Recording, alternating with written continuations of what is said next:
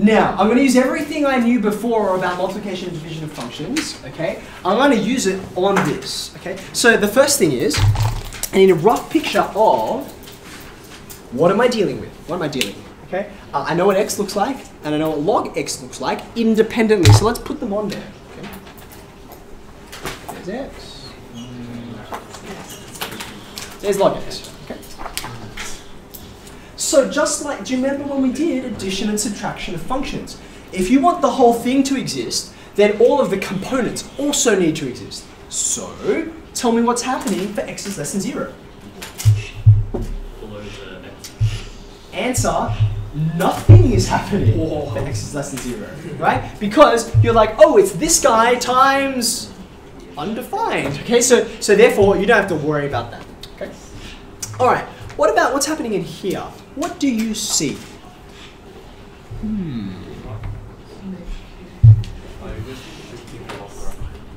Am I sorry? Okay, remember I'm multiplying here, okay? So this is a bit trickier than what I had before, but here's what I'm gonna try and pull out for you, okay? It's the first example.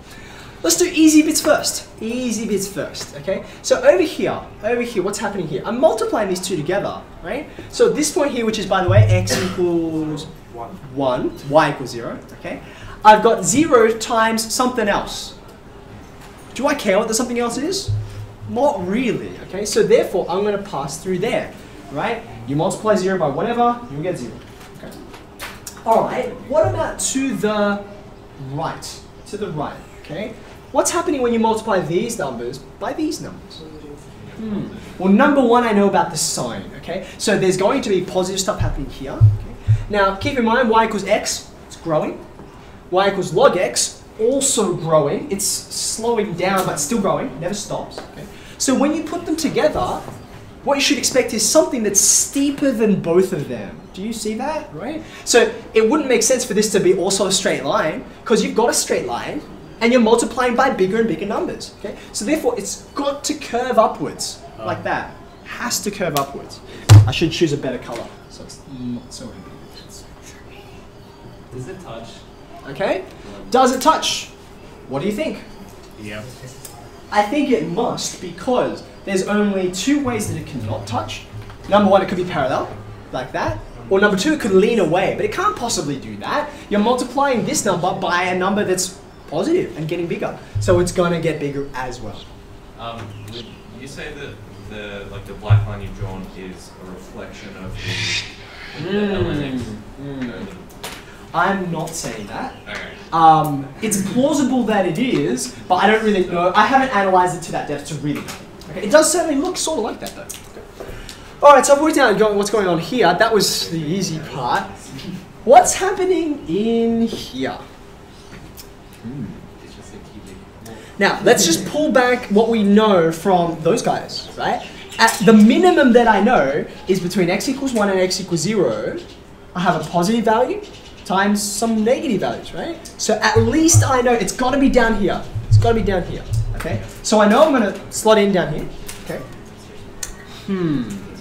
Now, here's another tricky question. This one, I'm going to actually use some values here, right? So remember we said this is x equals 1?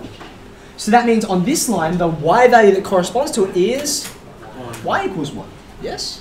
So that means all of the ordinates in here, do you see they're all less than 1? They're like 3/4 or a half or a third. They're all smaller than 1.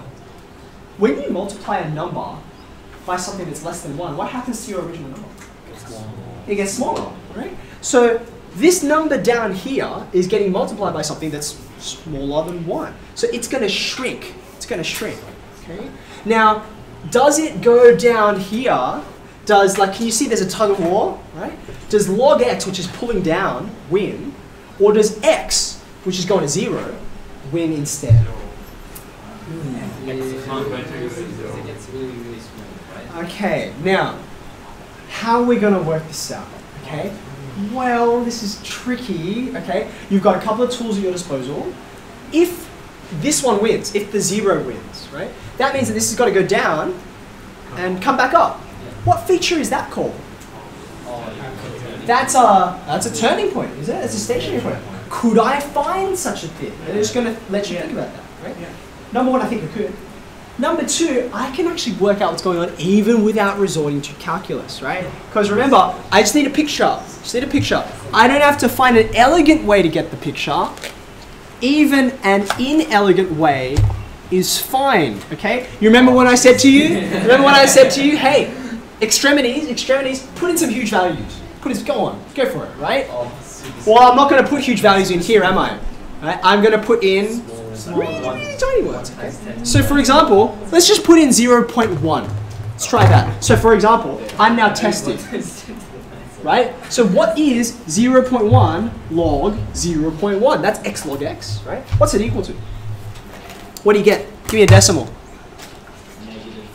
Oh, well, actually, I did not know. Someone got this one? Negative 0.23.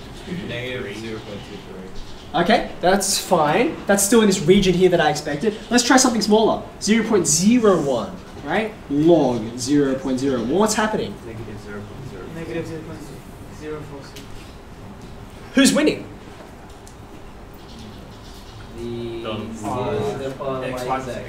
Y equals x is winning. Because look, as I get closer and closer, we would actually say, the way I would formally write this is that the limit as x approaches 0 of x log x, clearly it's approaching 0. You see that? And the closer you get, the more 0 it will be. The limit is 0. Okay, so that's a bit messy. So therefore, I'm going to be coming up to this point here, the origin. Okay? Except I'll never get there. Can someone tell me why I can never get to the origin? The ln x doesn't asymptote of x equals 0. Correct. We bump into that domain restriction we had right at the beginning. Log x doesn't exist for that value. So there's a hollow circle there. Okay? But everywhere else, you're going to get values like that. And it has to come back up because you've got to get to that intercept. Do you see? You've got some negative values in here, and then you've got to climb back up to y equals 0. Okay?